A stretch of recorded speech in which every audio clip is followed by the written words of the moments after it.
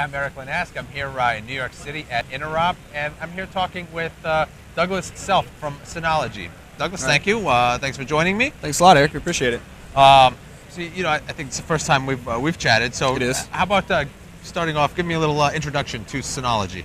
Synology was founded about 10 years ago. Our U.S. operations are based in Redmond, just near Seattle, and run all U.S. operations, Canada, North and South America.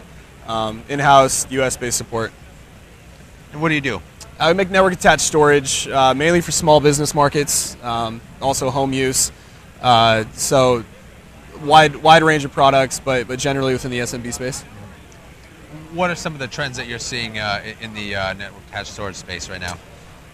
We're seeing previously enterprise-level features being available to small, medium-sized businesses that don't necessarily or haven't necessarily had the IT resources in the past to have the features. So they're being integrated further into our machines and more and more available to those companies.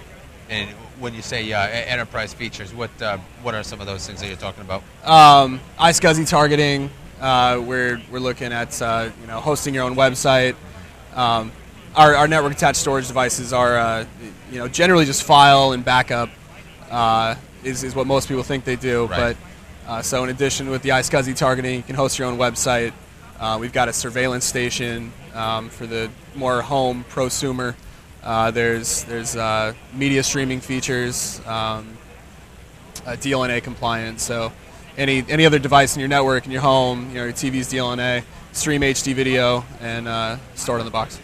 Excellent. Right. Now I know that you guys just came out with an announcement as well. Tell me about that. We did. So today we launched the DiskStation DS410J. It's aggressively priced. It's a 4-bay network attached storage device. So you can put up to 8 terabytes in it, each bay with supporting 2 terabytes. We've never really seen this much performance at this little price in the market. So it's great for the SMB that's looking to cut costs, as well as the home user that's looking to secure and store all their digital data. How do you increase the performance while still driving down cost? Just hardware upgrades. We're constantly tweaking our firmware as well. We wrote it in-house. It's based on a Linux kernel, so it's fast. It's browser-based, so you don't have to install software on each machine. So really helps to streamline and increase performance because we don't run into those shortfalls. What's the difference between what SMBs are doing and what consumers are doing with their storage? Consumers have a lot more, photos and media. They want to stream their videos around and have access from anywhere. Really transfers into the SMB as well because a lot more file sharing, but still the backup is the central feature that people need. You need redundant copies of your data, protecting against drive failure and other security breaches. So it's basically you've got different types of media in the two different markets, but what they're doing is what they're using the storage for is the same. It's essentially the same. It's file share, it's backup, it's making sure that your data is secure, and then all the features on top really just help the user experience, being able to have remote access and get to your data anywhere, being able to set up a surveillance station in your house with a few IP cameras. It really kind of helps round out the solution.